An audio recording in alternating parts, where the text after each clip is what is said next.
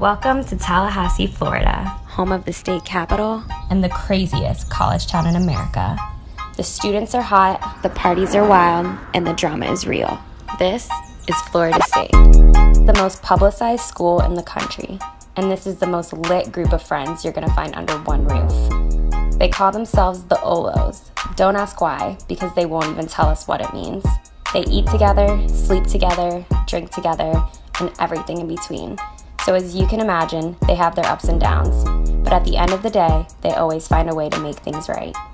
Meet Mo. He's sort of the leader of the group, or at least he thinks he is. He's big, loud, Egyptian, Dutch, and a pain in the ass. You're either with him or against him. He's got a love-hate relationship with everyone, more specifically, Megan. She's the head bitch in the group, always gossiping, always stirring shit up, and always telling it like it is. She's like Mo's kryptonite.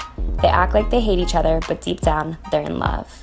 This is Andrade, the Brazilian stallion. He's up for anything, anytime, any place. He's for the vibes. That's Macy, Megan's best friend and little sister. She's your classic sorority girl sweetheart with a little sauce on top.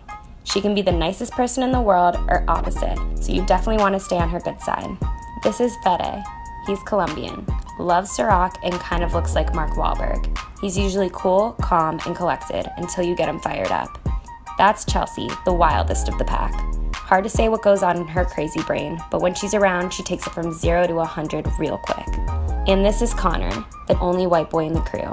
He's easily the most likable in the group, yet he seems to take the most L's. This isn't your average Siesta Key beach town fairy tale. This is Tallahassee, where things only get more weird by the day. And now, we're about to take you through a whole week to show you the real meaning of neighbors and friends. Bye.